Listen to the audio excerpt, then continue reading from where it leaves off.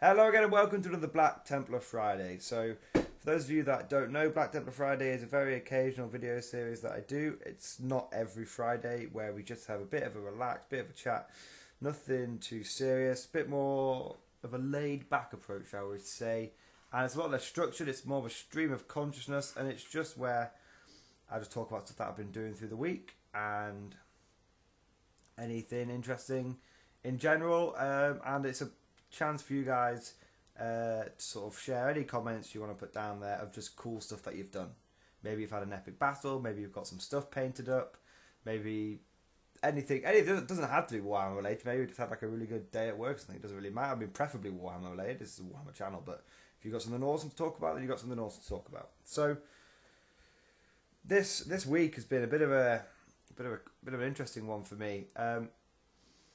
I've been getting back into the Black Templars is what's prompted me to do this video as well.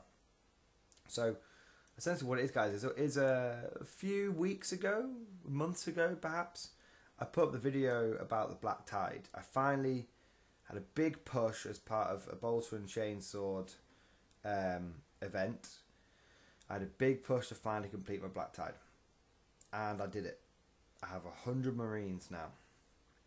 Well, I've got 60 tactical Marines, 60 initiates, 40 neophytes, but got a big old load of Marines now, which is really good.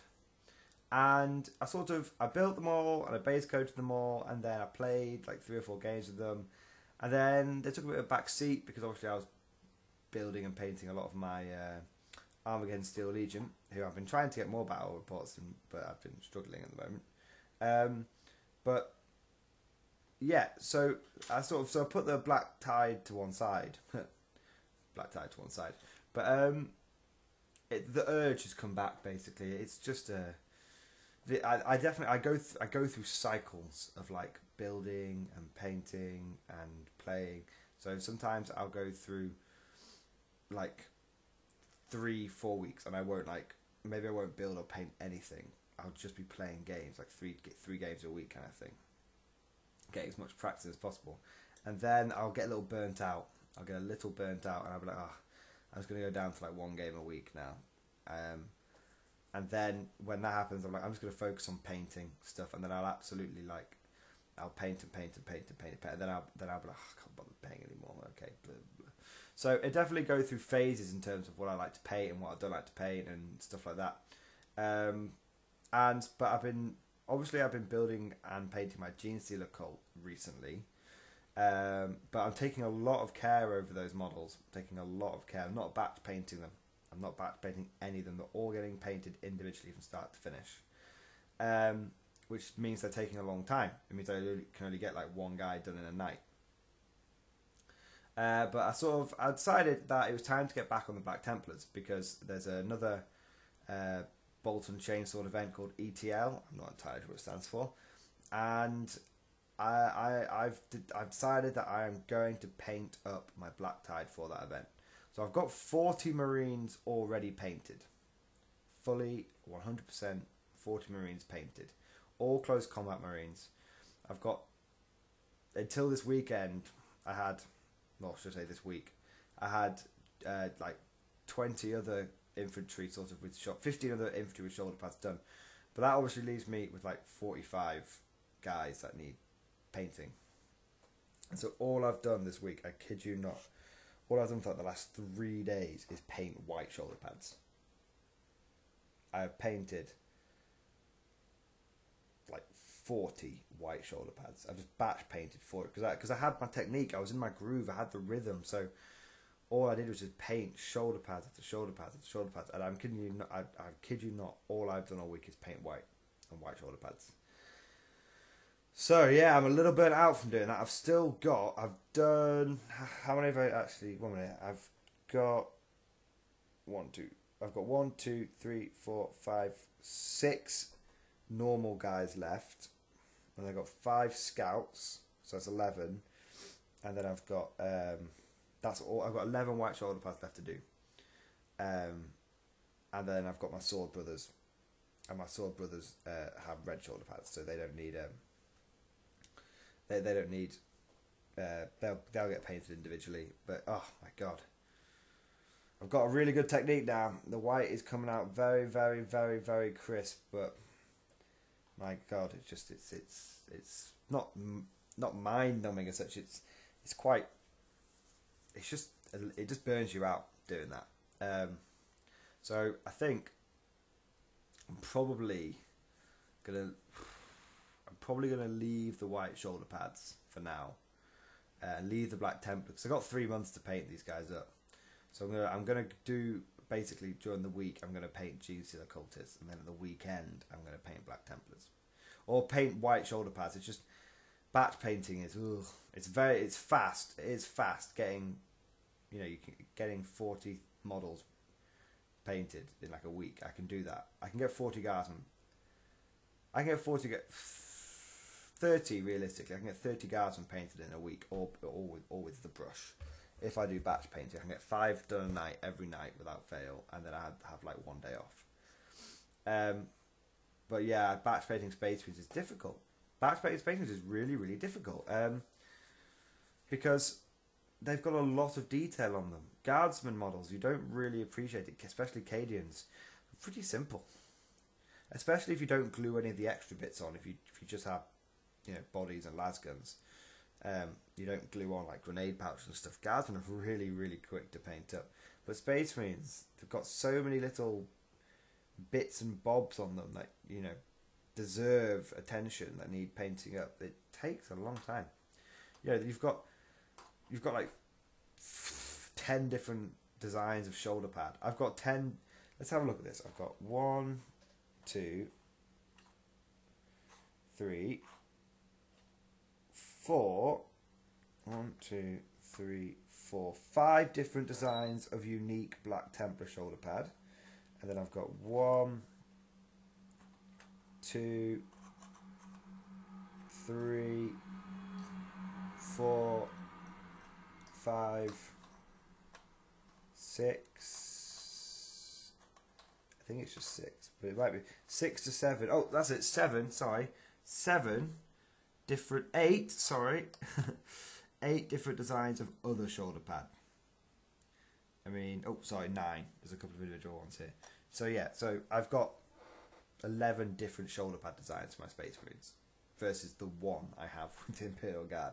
So yeah, and then don't forget I have like the Neophytes have got their own shoulder pads as well. So that's 12. I have 12 different shoulder pad designs I essentially have to do for Space Marines. So it takes a long time. They're all different. They've all got little bits and bobs on them. And this is just on the ones I'm painting now. That doesn't even go into the fact that the other ones I've got painted up, there's another 3 or 4 designs in there. I'd say in total across my Black Templar army there's about 15 different shoulder pad designs at least in use. It's pretty crazy that's pretty crazy. So yeah, that's why batch painting Marines is so much harder than batch painting Guardsmen, and that's why I think a lot of people don't do things like the Black Tide, because they can't bring themselves to painting 100 Marines up. But I am enjoying it. It's going to look. They're only black and white at the moment, these models, and they're already looking amazing. They're going to look absolutely fantastic when they're all finished. I mean, 100 Marines at the tabletop, fully painted with all the intricate different armor designs and everything. They're going to look absolutely insane. And these Black Tide models put a lot of effort into them. There's a lot of fluff behind it. They've got there's a huge mixture of power armor varieties in there. But it's mostly Mark 4 and Mark 7. That's what I based the kits on. I've got Mark 4 power armor from the Horus Heresy, and I've got Mark 7, the standard tactical marine set of armor that you get in the tactical box. But then I've got the Black Templar upgrade kit in there, and that has its own unique. There's loads of different unique designs in there as well, especially for helmets. Loads of unique helmet designs. So the point is, like, sort of the fluff behind my Black Templar army, and the reason why. Okay, well, there's 2 reasons why I did it that way. 1, practicality, real world practicality. You can go on eBay and you can buy squads of Mark 4 Space Marines for about £15, which is really cool. That's literally half price. So I bought 4 boxes of those things. No, 30. Half of my Marines. Half of my Marines are Mark IV, and half of them, well, they're not pure Mark IV. They're all, but what it is half of them. I've got 20 tactical Marines are the ones that Games Workshop sells today. 30 of them are the Mark IV I got from eBay, and 10 are the really old school ones. The ones I think when they got re-released in 3rd edition, because I knew someone that sold them to me for £10. He sold me 10 tactical Marines for £10. That's a pretty good deal. Brand new in box. He just had them since like 3rd edition. I had to like buy big bases for them and everything. They were all like the wrong bases. So basically, by having those 3 different kits plus the Black Templar upgrade kit, which gives you basically 4 different kits, I mix and mash different designs all together and came up with some pretty unique looking power armor. I'm not gonna lie, there's some. These Marines are pretty unique looking. They're Marines at the end of the day, but you know, you've got like a beaky helmet on a Mark IV body, for example, or you've got a Mark 7 helmet plus Mark 7 chest plate or Black Templar chest plate plus then Mark IV legs. And so you'll be thinking, well, that doesn't make sense. That doesn't make sense at all. But you're sort of wrong, because in the fluff, I think it was Mark 6. Someone will be able to correct me if I'm wrong here. But in the fluff, I think it's Mark 6 power armor was basically when it was called Mark 6, but really it was just an absolute mix match of bits of power armor that they all stuck together. And power armor is quite modular. Apart from like Thunder Warrior armor, most sets of power armor are pretty interchangeable. And Chaos Space Marines, for example, have all sorts of bits of power armor because they just have to make do with what they can get. So how does this fit in from the fluff of my army? Why have I done this for the fluff? So, well, practicality, it was obviously, you know, money, it was financial. You know, building 100 Marines, you got to find a financial way of doing that. But from the how have I justified that in the fluff? Well, the fluff is that my Black Tide is like a brand new crusade. It's been raised in, you know, the Black Templars have seen the great rift in the 40k universe. They've seen chaos spilling forth, and they are basically risen to meet the challenge. And they have just, in my chap, how my army works is, and sort of the fluff behind it is, Chaplain Lazarus, who is the leader of my force. He's the guy in the red cape in the top of this picture. He was told, he was charged. He'd been leading a crusade for a long time, and basically he was given, him and his remaining sort of Marines in his crusade. There was like 10, 15, 20 Marines left in his crusade force. There's like barely enough for 2 squads, and he was, you know, rewarded for his action. You know, rewarded. He was basically said, right, you are now responsible. You know, the Helbracht, you know, Lord High Marshal Helbracht was like, right, we need to raise more Marines. There's no 2 ways about this. We need to raise more Marines. We need to. The Great Rift is coming. Chaos is coming. The end times are here, and the Black Templars cannot be found wanting. The other fools who will limit themselves to the Codex Astartes, who won't do what needs to be done, that they're not going to help us. We need to raise more Marines. The Codex Astartes is causing us issues at this point. And so Helbracht was like, go forth, I'm giving you permission, I want you to go and lead and raise a fully new crusade. Okay? You know, and gain experience, but you're going to have, you know, train your people on the battlefield. We're doing this old school Black Templar. And so Lazarus, with his hardened group of Marines, of veterans, have essentially raised this crusade from scratch. 100 Marines. That's that 100 Marines plus support elements. And so that's why in the army there's that's how sort of with the Black Tide there's these 10. I've got these 10 Crusader squads, 10-man Crusader squads. So, and each Crusader squad is led by one of Lazarus's veterans, is led by a sword brother. and they are showing the other Marines and the neophytes. They're sort of leading by example.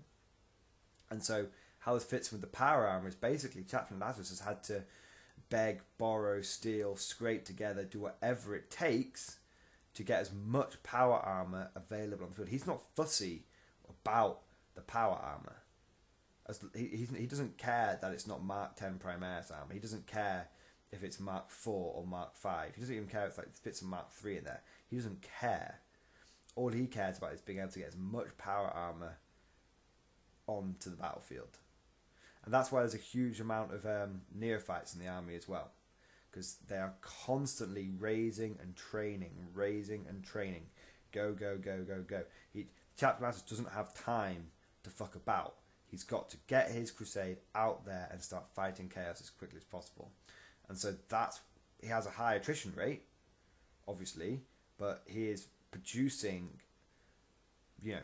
really hardcore. He's not messing around with like the neophytes. So it's like, right, you're a neophyte, you've got some training under your belt, let's get out there, let's get you into a proper, if you survive your first few battles, get yourself in a suit of power armor, bam.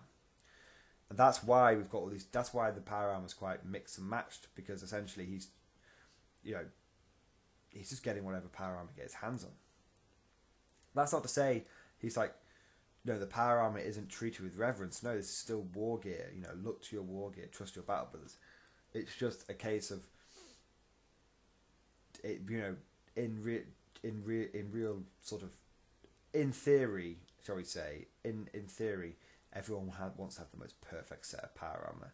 In reality, you take what you can get. You roll with the dice. You get whatever you can get, and so that's why we've got older suits of power armor being pulled out and being issued to Marines, and you still got to prove yourself to be a Black Templar. It's not like they're just grabbing a guardsman off the street, shoving some black carapace in his bum, and then whacking a suit of power armor on and off he goes. No, like we're still training people properly. They're still got to go through the full process. It's just we're just doing it. We're not messing around. We're not cutting corners. We've gone out there. We've got every suit of power armor together. We've got as many Marines as we can together. We're black tiding it. Absolute black tiding it. So that's the fluff behind my crusade. That is the fluff behind my crusade. And I think I quite like it, to be honest. And that's, again, it explains why the Chaplain Lazarus having to train up a lot of new recruits. So you have the Sword Brothers who are sort of leading the initiates, and pretty much I've got 40 neophytes and 60. Well, I've got 40 neophytes and 50 initiates, and then 10 Sword Brothers. But the point is, like, basically every initiate has a neophyte, because everyone is training. Like, we're getting this crusade up to speed, essentially. So that's the fluff. I guess that's kind of Black Templar Friday. I've chatted about the fluff behind my crusade. I think it's pretty cool. So on that note, what kind of if any of sort of Black Templar guys out there, what is the fluff behind your crusades? Any Imperial Guard players out there, have you got any fluff behind a particular regiment or something? That'd be pretty cool. I've got a video on this already about sort of fluff and background, so you can either post your comments on that video or post on this one, whichever you prefer. So I hope you guys have enjoyed this video. It's definitely a bit more of a relaxed Black Templar Friday one. I went off completely off on a tangent, but that's the way it goes, I suppose. Man, I'm rhyming a lot tonight. I can't remember, it was Black Tide, Get Inside or something. I can't remember what it was now, but anyway. Anyway, I hope you guys have enjoyed this video. Leave lots and lots of comments. Tell me what you guys have been painting today. Hopefully it's a little bit more exciting than just painting 30 shoulder pads. But tell me what you guys have been painting, and I'll see you guys next time.